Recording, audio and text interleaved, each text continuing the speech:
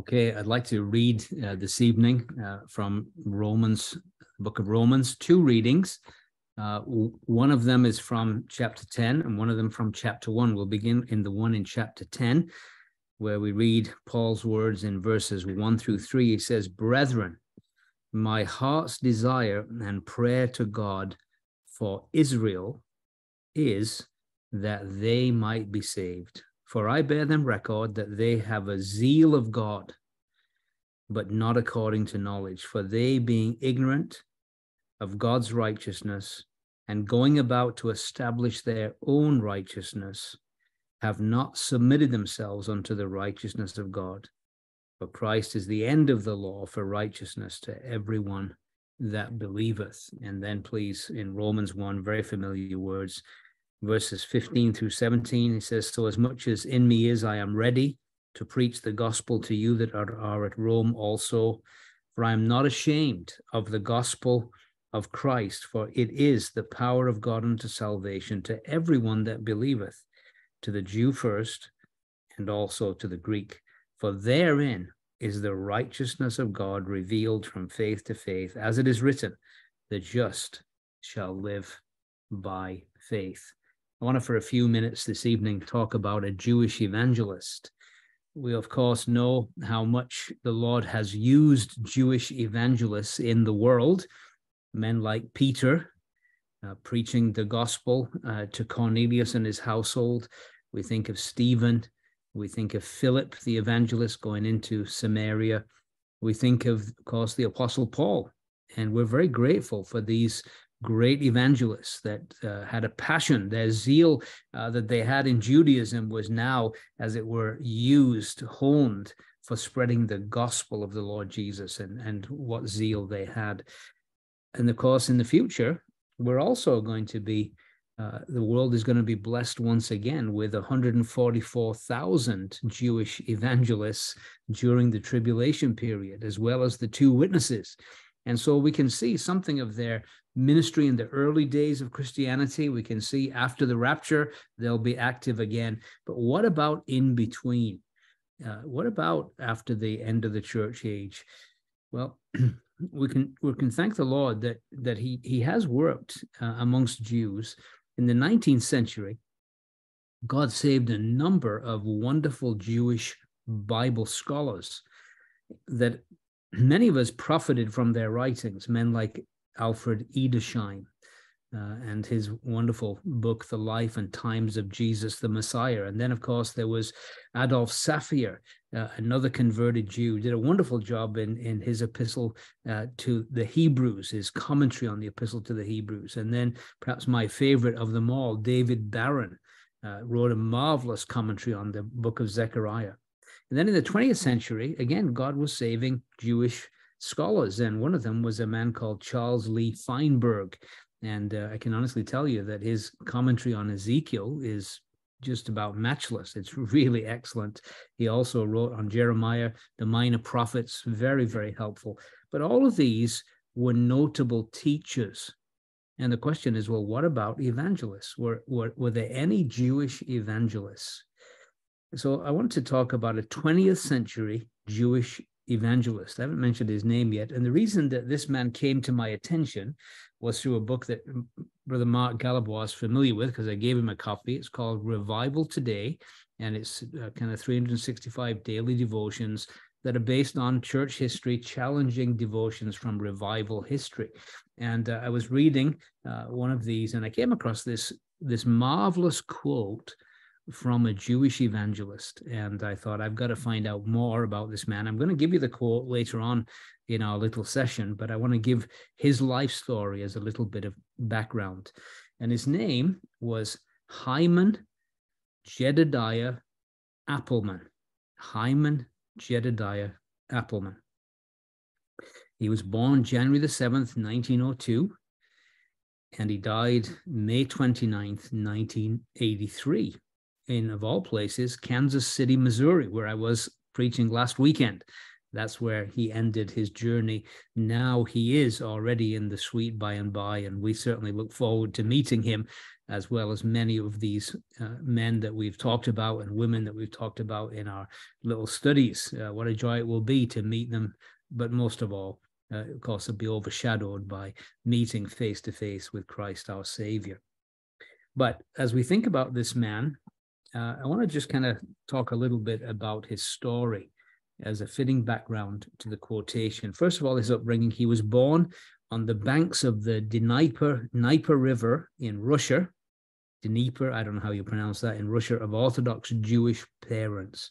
He was reared and trained in the Jewish faith by strict grandparents, a grandfather and mother who were very zealous in Judaism. One time as a boy, he was thrown from a horse, and the horse stamped on him and almost killed him. For days afterwards, he wore a kind of straitjacket, and he always remembered the day that he got to take that straitjacket off. It was such a relief that he later described his salvation experience in exactly the same language, that it was such a relief to be set free from the bondage of sin. It was like being set free from that terrible straitjacket that he had to wear all those years as a child. His father had come to America a year and a half prior to the rest of the family arriving. He arrived with his mom and 3 young brothers in December 1914. They had not suffered from pogroms or anything like that, but the father could see the writing on the wall. He could see that things were not going to go well for the Jews of Eastern Europe. And so in December 1914, he arrived.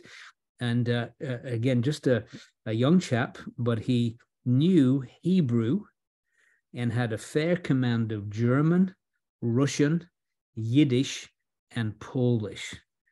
Sometimes you think we struggle with English, and here are these people speaking 4 or 5 languages, and their children, which is amazing. He was enrolled in the Hans Christian Andersen Public School in Chicago. And he was a 13-year-old boy. He weighed 150 pounds and had to sit in first grade in those tiny little first grade seats. Despite the handicap of learning a new language, because he didn't know any English, he went through the first 8 grades in 2 years. So you can tell this guy is a smart cookie. I mean, there's no question about it. And he got high marks along the way. He then went to prep school, and eventually he enrolled at university, and he enrolled in 2 universities at the same time, Northwestern and DePaul University, and worked on 2 degrees at the same time. And so he graduated the highest in his class, was awarded a scholarship, got a license to practice law, and from 1918 to 1921, he was involved in law, continuing as far as 1925, but also teaching law in the university that he graduated from. So this man is obviously a very capable man. He's teaching school, attending school, practicing law, all at the same time, and excelling in all of them. And despite all that, he wasn't very religious, and he was not what you would call irreligious either. He belonged to the synagogue, but only attended 3 times a year. Presumably at the time of the festivals. He was like what we'd say many a Roman Catholic, they would go to Mass at Christmas and Easter, but that'd be about it. Well, he was just like that. And so despite that, he lived a fairly moral life. He didn't gamble, didn't drink, had a nice Jewish girlfriend, had never had any contact with the New Testament at all. But despite his life of success in so many ways, he felt there was no satisfaction. He tried to drown out this nagging feeling that none of this was really satisfying by working harder. And he became what is known as a workaholic, just driving himself into activity. In the fall of 1924, he just about had a nervous breakdown. He was told to stay away from work, to get some rest. In fact, even then, he was still kind of thinking about cases and working and all this kind of stuff, even though he was supposed to be at home. Finally, one night when he came home, he found a conference. His father, mother, brother-in-law, partner, family doctor were all talking, and they were all talking about him. And they said, you have to take a vacation. And you have to go at least 1,000 miles away from this office in Chicago. And so he decided he'd go west. And he ended up leaving in December in 1924. His first destination was Kansas City. And he checked into a YMCA, which was very common in those days, that people traveling would often, if they didn't have flush with cash, they'd stay in the YMCA hostel. And he did. And while he was there, checking in on Saturday, the Jewish Sabbath, he was in the lobby of the YMCA, and an argument began to break out, and he got involved in this argument. Being a lawyer, he loved talking, and he loved kind of getting into arguments, and it went from 4 o'clock till 10 p.m. that night. He went to bed at 10, and later that night, an elderly man knocked on his door and introduced himself as a Mr. Daly, D-A-L-Y, a reporter from the Kansas City Star. He'd been involved in the argument downstairs, and for 1 hour, Daly witnessed to Appelman about the Lord Jesus Christ. He left after he got Appelman to promise to read the New Testament. Hyman saw a Gideon Bible, and he opened it. I've got to step back a little bit now, because one time while he was in Chicago, he remembered walking by a street meeting and hearing one phrase from a street preacher as he passed by, the phrase he never forgot. And this was the phrase: if a man wanted religion in a hurry, he should read John.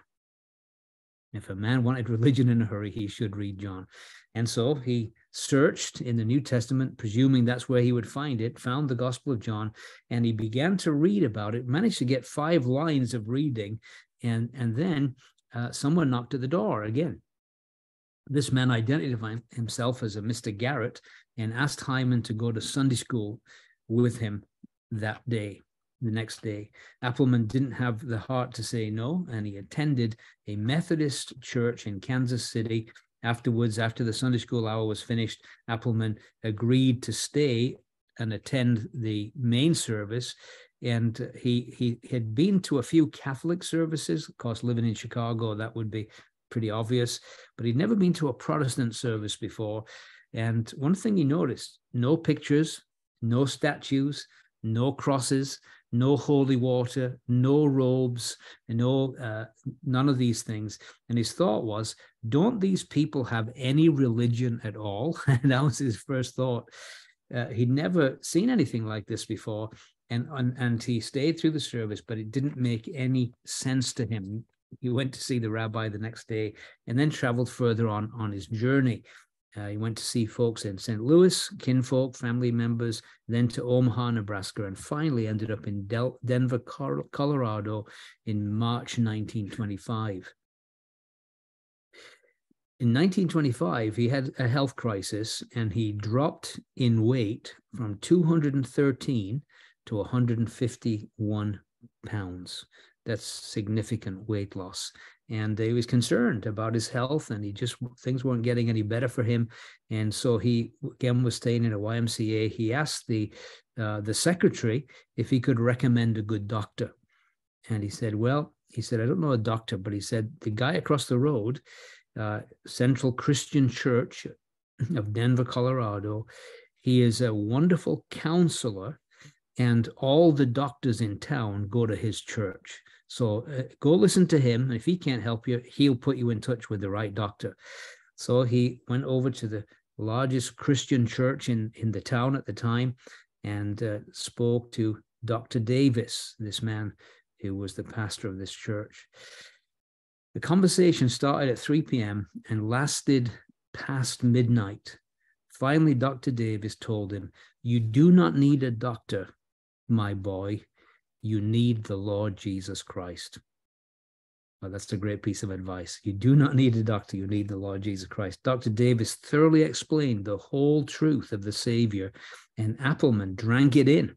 The preacher dropped to his knees, put his arm around Appelman, and began to pray with tender, broken voice, great tears coursing down his cheeks.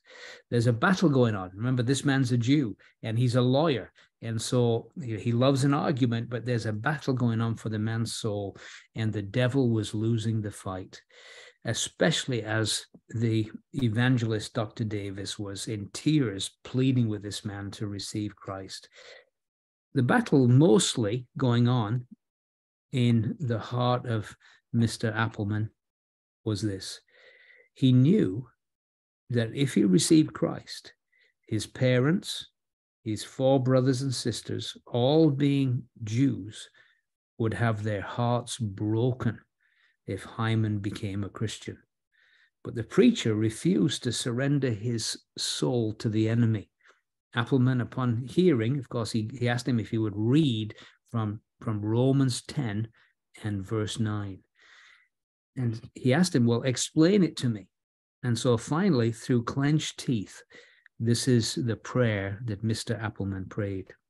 Lord, I do not know and I do not understand, but this man says, and this book says, that your son died for my sins, and that if I ask you to, for his sake, you will forgive my sins. Lord, for Jesus' sake, do forgive my sins. And that night, he passed from death to life. The next day, he was baptized. And then he wrote a telegram home. And it simply said this: I'm a Christian. I've been baptized. I've joined the church. I'm praying for you. He was 23 years old. Well, there was considerable rejection from his family. A reply came back the same day, a telegram, come on home. During that week, he received at least a dozen telegrams and letters. The next week, his sweetheart came, but she refused to stay in Denver unless he would abandon this nonsense. He refused, and their engagement was ended. His conversion naturally created a great stir in the Jewish circles, and he became an outcast from his family.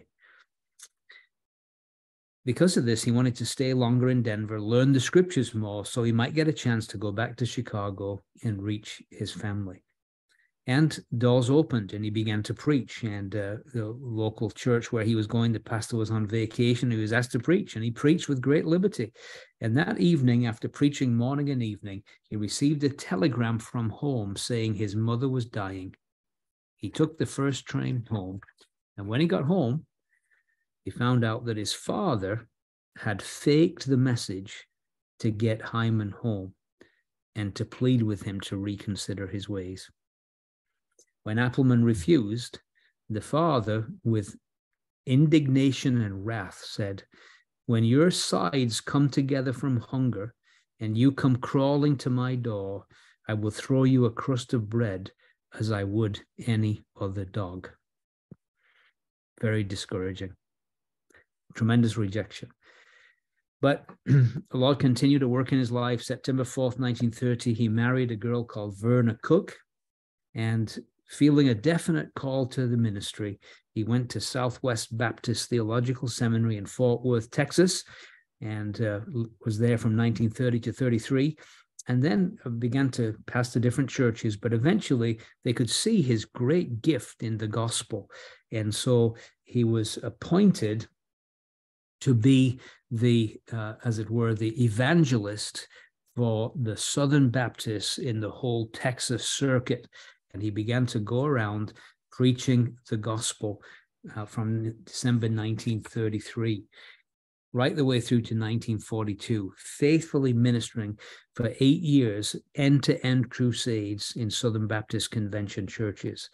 Eventually, he felt like the Lord was opening wider doors, and he began to become a well-known itinerant evangelist. In fact, he went 8 times around the world, made 3 trips to Russia as an evangelist, 1957, 59, 63. His 40th year of evangelistic meetings in 1974, he had 48 campaigns in 19 states. Now listen to this. he spent 51 weeks of the year on the road. Can you imagine that? 51 weeks of the year on the road. During his life, Appelman's schedule of meetings left one breathless. It was hard to find a day in 45 years when he was not preaching somewhere.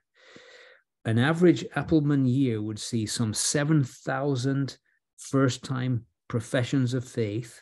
By 1969, he had seen over 345,000 decisions for Christ, with some 270,000 uniting with churches and over 125,000 Christians rededicating their lives to live wholeheartedly for God.